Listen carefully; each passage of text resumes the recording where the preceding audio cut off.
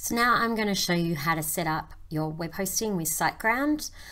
I highly recommend SiteGround. It's a great price, it's a great service, they've got good support, and the best part at the moment for me is that they include SSL certificates for free, whereas most other hosts actually charge a large amount of money, and they often don't really make it clear what you'll get charged until you go to buy it, and it can really add up, especially if they make you buy a dedicated IP as well. So I'm going to go through setting up one in SiteGround. Bear in mind they often change their layout a little bit of how they do this, trying to get higher conversions. So you may not see exactly the same, but it will be pretty much the same, okay? You'll do the same process. So shared hosting, that's fine for a new site. You can see it sort of says an amount of traffic. If you have an existing site and you're moving across, you might want to think about one of the other ones. But for starting out, this one is fine. Now, these prices will just go to whatever your currency is, so they will vary a bit. So you mightn't see $4.95 a month. That's because this is in Australian dollars. So if you were seeing it like in US, it would be cheaper, or other currencies. So we just click Get Started. So you can register a new domain name. Now, look, it's $30 a year, so I recommend you buy it at Name Silo. So in this example, I already have a domain. I'm just using one that I already have and I don't really use. So proceed.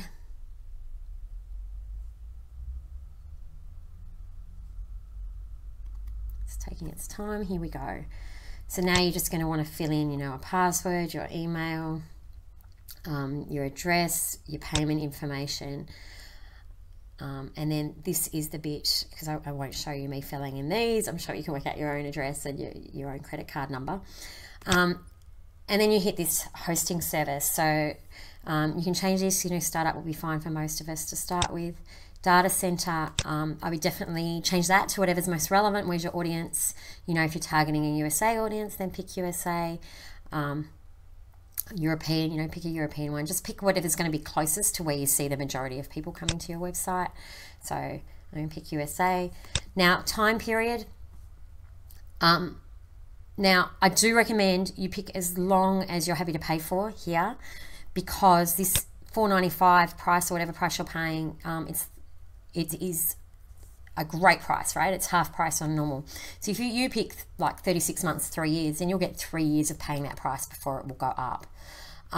So the longer you can commit to, the cheaper it will be in the long run. But it doesn't really matter. That's up to you. And you can see these other things, don't worry about them. You might want it to be checked daily if you're worried about that. That's up to you, really. And then you just need to tick and confirm that you agree to this. So I'm just going to disappear for a minute and fill in those details, and I'll be back. Okay, so on the next screen, you'll hopefully see this, that it's all successful. Okay, now we want to proceed to the customer area.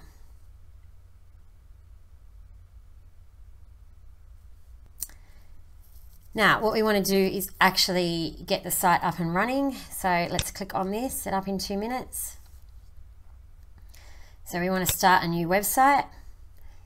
Okay, so you might want to transfer if you're moving an existing site, so you would click that. But say you've got a new one, just press proceed.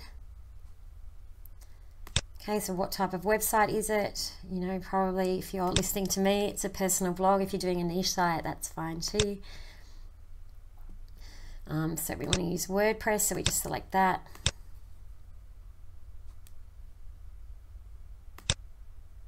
Okay, so these are your login details for WordPress. So you're going to use your email. Now your username, it doesn't really matter what you pick here, but you don't want it to be too easily guessable. So definitely avoid admin. That's what most people do in WordPress. So you just make it even easier to get. So I'm going to have, I'm going to pick something totally random, make it even harder. Make sure you obviously store that somewhere. And then, do a tricky password if you can. Mine's pretty weak, but I'm not going to keep this website, so that's okay. Now, if you want to, you can pick a theme right here. It doesn't really matter. Really, you're going to want to put a bit of effort into picking a theme. So I would just leave that till you get in there.